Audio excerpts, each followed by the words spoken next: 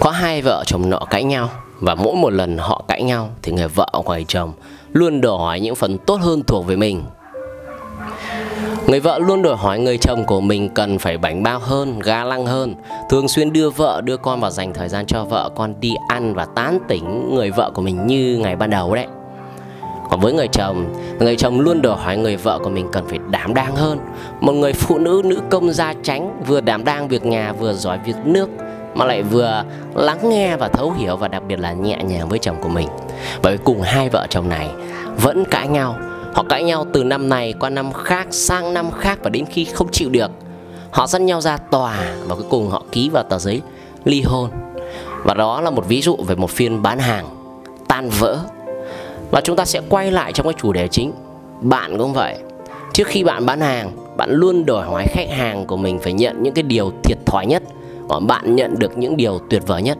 Đấy là lý do vì sao khách hàng không tìm đến bạn, và bạn đang bị ít khách hàng quá. Khách hàng không chọn bạn, khách hàng không tìm đến với bạn. Đi học cũng thế. Các bạn đi học, các bạn phải đi tìm một khóa học nào mà có cái người thầy uy tín, mà lại cần phải cam kết là phải ra đơn tại lớp thì tôi mới học. Mà học mà không hiệu quả, mà tôi không học lòng, không làm tôi hài lòng thì hoàn tiền cho tôi. Đấy là dấu hiệu của cái việc là bạn luôn muốn nhận những cái điều tốt nhất về mình mà không muốn trả giá, không muốn thử thách bản thân. Và đấy là như một số người dạy, nó gọi là cái tầng vị kỷ. Và theo bạn, nếu bạn đã từng đi học một lớp học nào như thế rồi đấy, thì cho mình xin một cái cảm nhận. Bạn đã thực sự đi tìm được một cái khóa học nào như thế chưa? Hoặc là mỗi một lần cãi nhau, cứ cãi nhau như thế, cứ thằng vợ không nhường thằng chồng không nhường thằng vợ, thì cuối cùng có phải là cái tối ngày hôm đấy chăn không ấm và đệm không êm không? Có đúng không? Trong một cuộc bán hàng, hay trong một cuộc đàm phán, hay trong một cuộc giao dịch, bạn khi xem video này, bạn phải là người chịu thiệt hơn, bởi vì bạn có trí thức trước những cái người kia. Bạn phải chịu cái phần thiệt hơn về mình thì khả năng cao bạn mới đạt được cái điều mà bạn mong muốn sau cùng. Ví dụ hai vợ chồng cãi nhau thì thằng chồng biết thì thằng chồng nhường. Chúng ta thua ở cái giai đoạn trước, nhưng cuối cùng tối ngày hôm ấy chúng ta thắng nhau ở trên giường. Và có rất nhiều học viên đi học một khoa học của mình, họ phàn nàn, họ có thể phàn nàn về cái việc là học không hiệu quả. Đúng chính xác là như thế.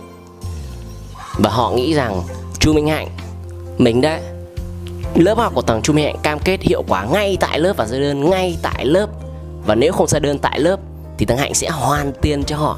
Và họ nghĩ rằng như thế, trong khi mình bán hàng mình không hề nói với các bạn như thế nhá. Và mình nói lại các bạn, cho các bạn chuẩn bị học này. Nếu các bạn đi học ấy, các bạn cần phải xác định luôn nhá. Mình là người dạy các bạn thì mình sẽ có vai trò và có trách nhiệm trong việc hỗ trợ và định hướng các bạn trong việc làm quảng cáo sao cho hiệu quả.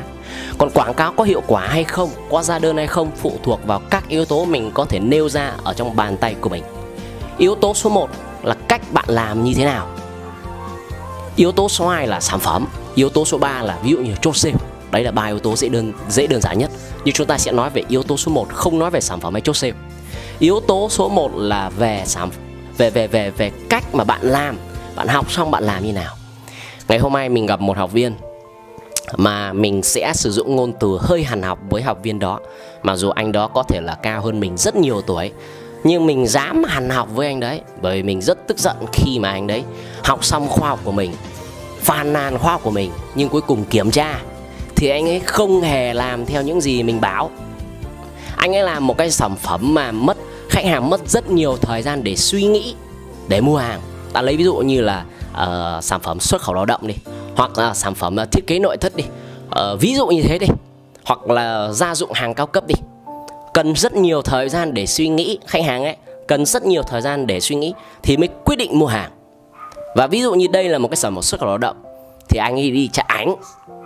Trong khi mình dạy mình đã bảo rồi, các sản phẩm chạy ảnh ấy thì khách hàng mua hàng vì sản phẩm. Tức là lý do khách hàng mua hàng là vì sản phẩm. Mua hàng vì sản phẩm là như thế nào?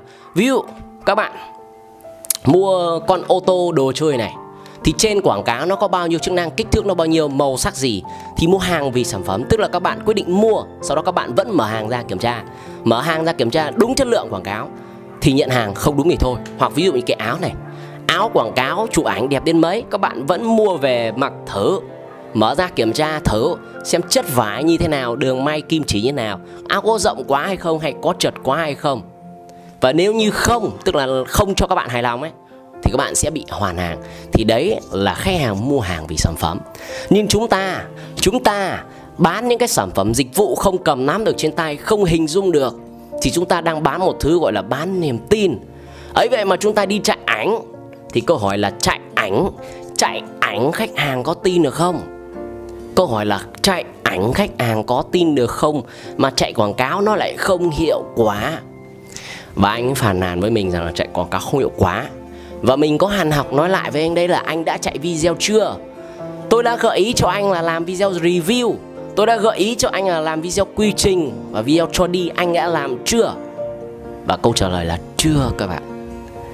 Rất buồn, câu trả lời là chưa. Và bây giờ thì hãy cùng xem nhé. Cùng học một người. Tại sao có người hiệu quả, có người không hiệu quả. Không nói đến vấn đề sản phẩm, không nói vấn đề là cách chốt sale. Có thể những kiến thức đấy chúng ta cần phải học thêm. Nhưng hãy nói về cách mà các bạn làm. Có người làm một lần không hiệu quả, phàn nàn luôn, học không hiệu quả. Nhưng có những người học một lần, làm 10 lần, làm 20 lần, đến khi nó hiệu quả chỉ bắt đầu quay ra feedback. Và đây, ít nhất là 2 trường hợp như vậy nhá. Mình cho các bạn xem. Có 2 bạn này, một bạn là nữ và một bạn là nam. Một bạn học mình khoảng tầm 3-4 tháng về trước rồi, và đến bây giờ làm nội thất ngập đơn hàng. Và một bạn nữ tiêu hết 2 triệu xong khi học xong không ra đơn nào, và ngày hôm nay ra được đơn rồi.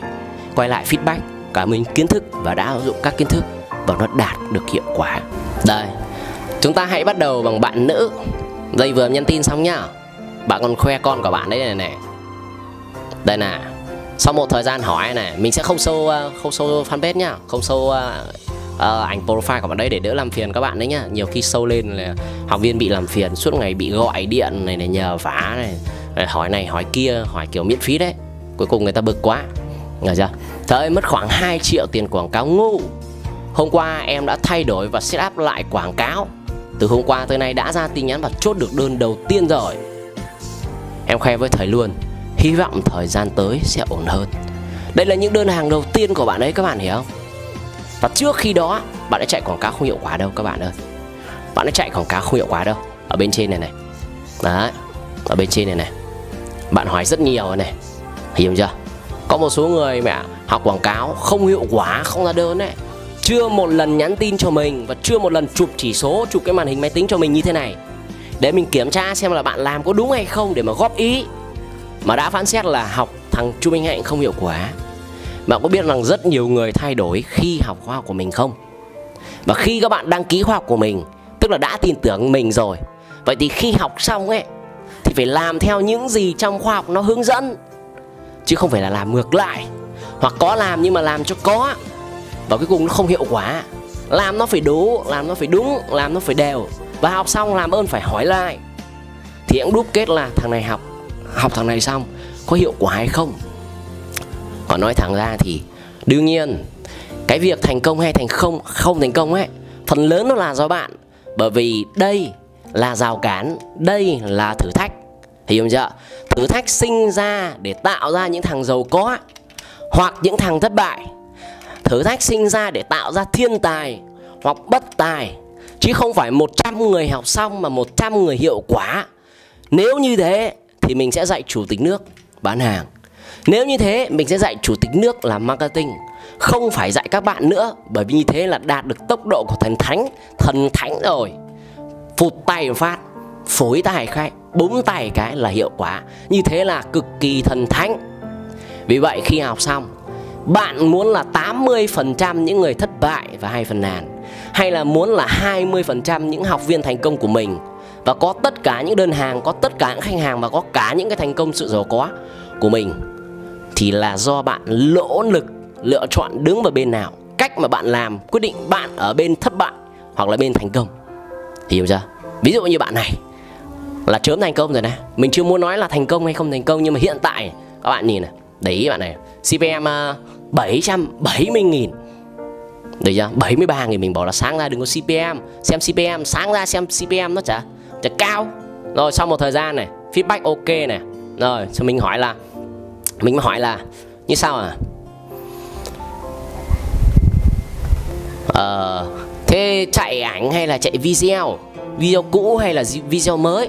Thì bạn bảo là quay video mới thầy ạ. Hiểu chưa? Quay video mới tức là video cũ gửi cho mình chê thẳng luôn nè. Quay lại video và cũng làm theo lời mình, quay lại video. Hiểu chưa? Rồi, thuê đúng không? Rồi tiếp theo này, đây này, mình hỏi là cái người mà nói cho bạn ở cái video hôm trước ấy, đây là câu hỏi của mình, thì đấy là ai? Thuê hả? Thì cùng đây là chồng em. Thì mình muốn là hảo chồng. Các bạn bảo các bạn không biết quay video. Đây là các bạn bảo các bạn không biết quay, chứ các bạn không hề nghĩ đến việc là tìm giải pháp. Khi tìm giải pháp này nhờ chồng, nhờ bạn, nhờ con, nhờ anh, nhờ em, nhờ nhân viên, buộc phải làm được các bạn ơi. Bây giờ muốn kiếm tiền được đúng không? Thì buộc các bạn cần phải làm được. Không có từ nhưng, không có từ lý do, không có từ em bận, không có từ đấy. Khi các bạn cầm các đồng tiền trên tay, cầm đồng tiền trên tay, thì các bạn có bao giờ các bạn bảo là các bạn bận không? Có bận bạn không cầm được tiền không? Có bao giờ các bạn bảo là em chưa đủ khả năng để cầm được tiền không? Em có ngại không? Em không có thời gian không? Khi các bạn cầm tiền mà các bạn có bản lĩnh cầm tiền, thì khi làm quảng cáo các bạn cần phải có bản lĩnh làm được tất cả. Biết làm quảng cáo, biết chốt sale, biết quay dựng video, mỗi thứ biết một tí và chỉ cần được 5 điểm, không cần phải làm đến điểm 10. Tại sao phải biết đúng không? Tại vì phải làm. Mô hình của các bạn là mô hình bé. Các bạn không có tiền để thuê những người thiên tài phải làm cho các bạn, người tài phải làm cho các bạn, thì các bạn buộc phải làm. Mỗi thứ phải biết một tí. Biết một tí xong mới đào tạo những thằng ở bên dưới nó làm cho bạn, thì lúc đấy bạn mới nhàn. Đây là một ví dụ nhá. Còn một anh nữa. Anh này thì đây không phải là lần đầu tiên anh này feedback để cảm ơn mình. Đây là lần thứ N rồi. Anh này có video feedback rồi và cũng làm nội thất đấy. Bạn nào đang nghe nội thất ấy, thì nghe đây này. Nội thất người ta làm được, mình không làm được. Vậy giúp mình trả lời câu hỏi tại sao? Tại sao? Ngoài cái việc là tại vì anh này làm phân khúc này, tại vì anh này ở trong Huế chẳng hạn, trong Đà Nẵng chẳng hạn, tại vì tôi ở Hà Nội nó khác địa điểm. Thế còn tại cái gì nữa? Có phải tại cách bạn làm không? Anh này chạy 100% video nhá. Đây rồi. Đây hôm nay tự nhiên là nhắn tin hỏi mình đây. Đây, trước đó đã cảm ơn rồi nhá. Đây là các bạn nhìn chưa? Các bill mà anh sâu này, chuyển khoản được 10 triệu này, nhà này, nhìn thấy chưa? Rất nhiều feedback này, nếu mà kéo lên này, thì cực kỳ nhiều feedback từ anh đấy thôi đấy nhá. Anh ấy chăm feedback cực kỳ. Được chưa? Bởi vì mình là người tạo ra cái công việc cho anh đấy, tạo ra khách hàng cho anh đấy, tức là mình có công trong cái việc đấy. Và bây giờ xem feedback cuối cùng ngày hôm nay anh nhắn này gì nhá. Ngày hôm nay anh nhắn là gì nhá? Hôm nay đấy, thực sự cảm ơn thầy Hạnh rất nhiều về khoa học Facebook. Mình được rất nhiều sau 2 khóa học. Anh học cả level 1, level 2. Các bạn không cần phải học cả level 1, level 2. Cái level 1 đủ cho các bạn biết được là chạy quảng cáo nó là như thế nào rồi, và đủ ra đơn. Nếu bản lĩnh của bạn tốt đấy, thì cái level 1 nó được 40-50 đơn một ngày. Mà nếu bạn nghe mình, làm đủ, nỗ lực đủ, thì thành quả nó sẽ ra. Chứ không phải làm một phát mà yêu cầu nó ra được ngay. Tôi gầy đây này, nhìn đây này, tôi rất gầy đây này, tôi chỉ có 40-50 cân thôi này. Làm gì có cái thuốc nào uống một phát vào là béo ngay. Nếu có tôi uống luôn, và nếu có uống một phát có khi chết luôn. Hiểu chưa? Thế thì muốn béo đúng không? Tôi phải dành ra mấy tháng luyện tập liên tục, chăm chỉ tập gym, chăm chỉ uống sữa, thì bắt đầu tôi mới béo lên được. Nhưng cái vấn đề là con người ta luôn đòi những cái điều tốt hơn thuộc về mình, mà không chịu nhận những phần thiệt hơn về mình. Đó chính là cái chìa khóa. Mà trong video này mình chỉ mong muốn các bạn là nếu bạn đi tìm một khóa học nào mà có cái sự cam kết ấy, ra đơn hiệu quả ngay tại lớp ấy, thì thôi đừng tìm nữa. Hiểu chưa? Bởi vì nếu có đấy thì không đến lượt bạn. Và nếu có đấy thì họ phải thu một cái số tiền không phải là 5 triệu, có khi phải 50 triệu. Hoặc nếu có đấy thì cam kết ra đơn tại lớp, nhưng đơn đấy nó sẽ lỗ. Hiểu chưa? Cái việc lãi hay không nó phụ thuộc vào bạn, không ai dám cam kết. Hiểu chưa? Không ai dám cam kết. Cái việc học hiệu quả hay không nó giống như việc là các bạn gửi con của các bạn đi học ấy. Con của các bạn nhỏ hoặc con của các bạn lớn rồi, đi học cấp 1 hoặc đi học cấp 3 hoặc đi học mẫu giáo. Có bao giờ cô giáo cam kết cho các bạn là học xong qua tay tôi nó sẽ kiếm được 50 triệu một tháng và xin được việc ngay không? Có thằng nào dám làm như thế không? Không.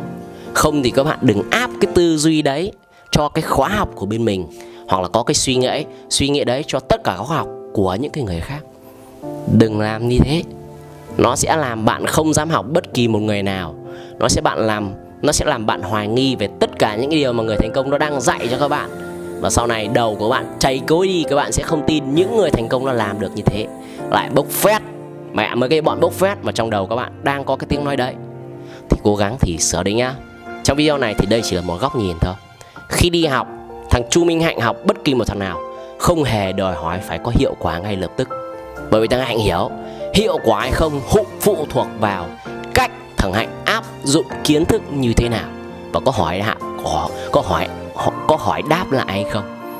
Bởi vì trong video này, người nào chạy quảng cáo không hiệu quả thì nhớ nhá, bạn là người quyết định số phận của bạn. Đừng nghĩ rằng mình là người quyết định số phận của bạn. Xin chào.